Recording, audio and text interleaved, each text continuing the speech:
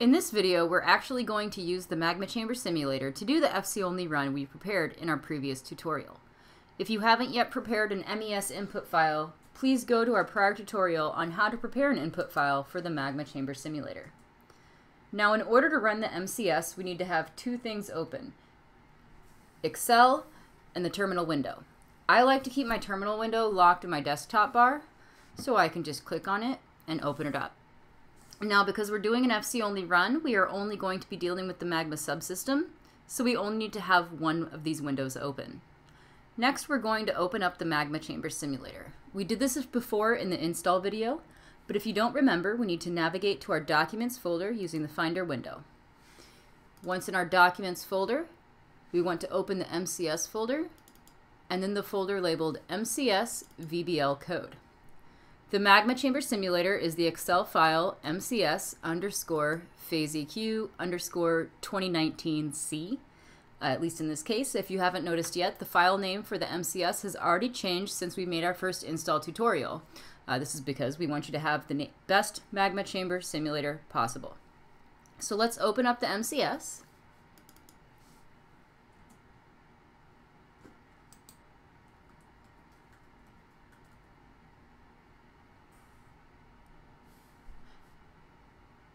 And there's a pop-up window that asks if we want to disable macros. We do not. We want to enable macros, so click Enable Macros.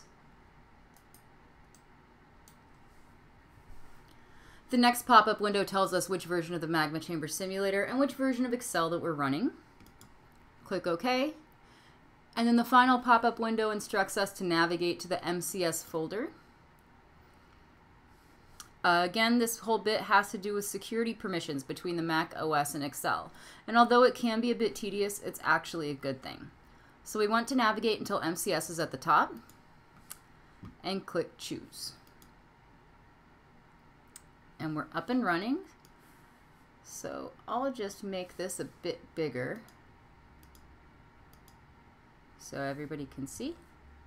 Now, I will say that Visual Basic in Excel 2016 and 2019 likes to pitch a fit if it doesn't get all of your attention, so I would recommend not trying to do anything else intensive on your computer while you're running the Magma Chamber Simulator. The MCS is fairly easy to navigate, and everything is clearly labeled with steps plainly numbered. Step 1 is to choose which version of Melts you want to use.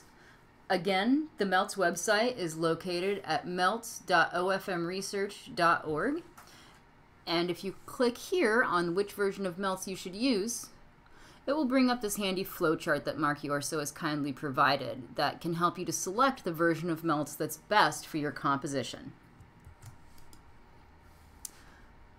So to select the version of Melts, we want to click the button for Step 1, Melts Terminal Commands. We can choose which version to use in this drop-down menu.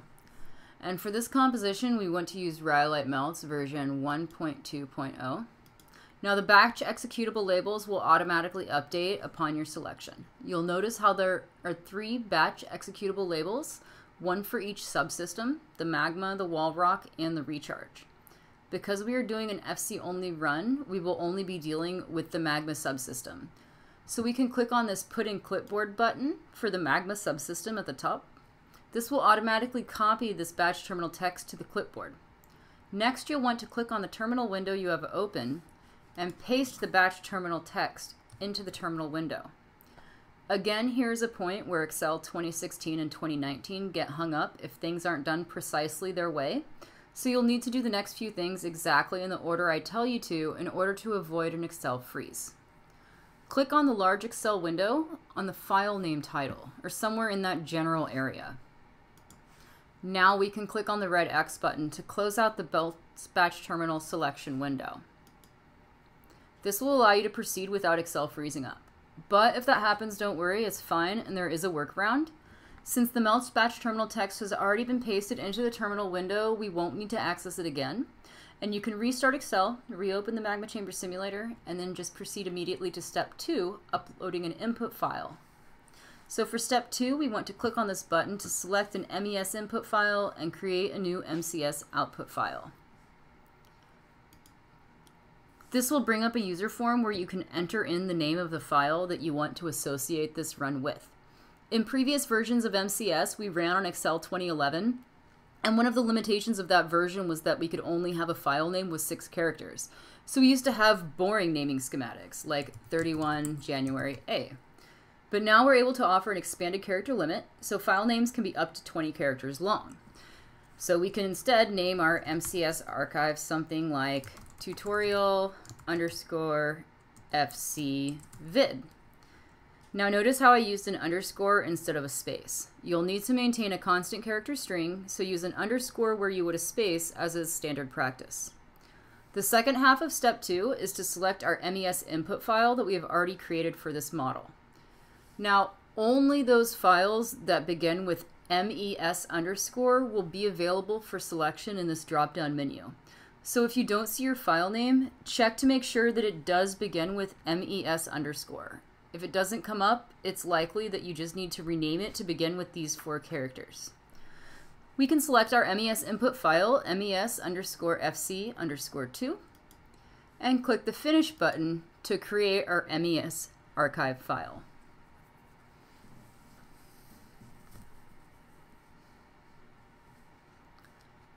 Now what's really nice here is because this is an FC only run and there's no assimilation involved, we can actually bypass the Walrock Solidus step. Prior versions of MCS required us to do this every time, but now we can check this box up here.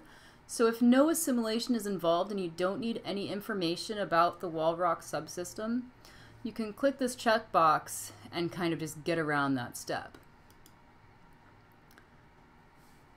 Now we can run the Magma Chamber Simulator because we're bypassing that Walrock step, and click step 4.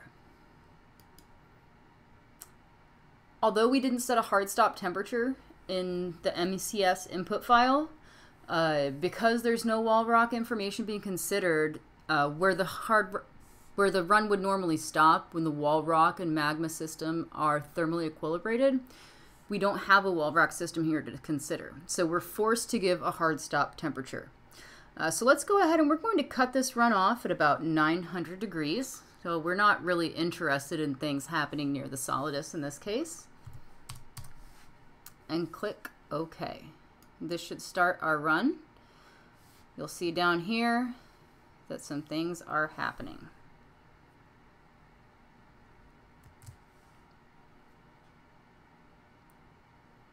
Now it might take a while for it to get to this step. It might take a couple seconds before the Magma Chamber Simulator starts really thinking. But once it does, you'll have our Harker diagrams show up. In previous versions of the Magma Chamber Simulator, you had to update these manually, but now these update automatically. And we can watch our magma composition evolve in real time.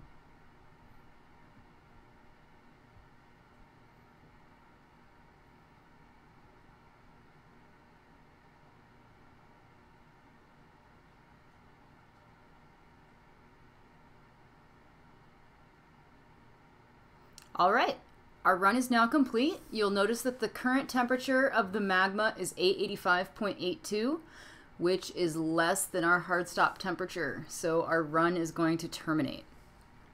We can click OK. It is reminding us to export our data. In order to do that, we click on the button for step 5, Export Run Results.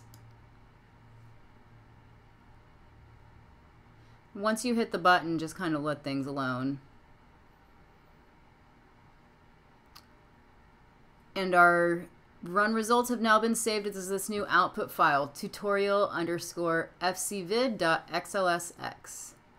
We click OK. And now we can go ahead and close out the Magma Chamber Simulator. I like to quit Excel completely in between runs. And remember, don't save. You do not want to save over the Magma Chamber Simulator. And Control-C to go ahead and stop this batch terminal. I just like to keep things clean.